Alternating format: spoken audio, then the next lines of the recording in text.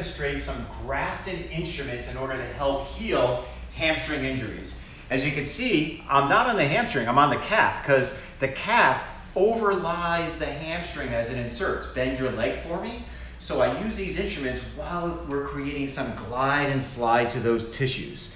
Even if the hamstring tears up above, you have to release tension all the way down the kinetic chain.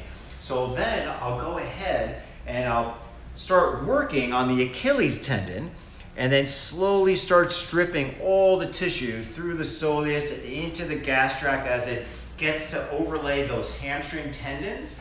And then this is a slow movement.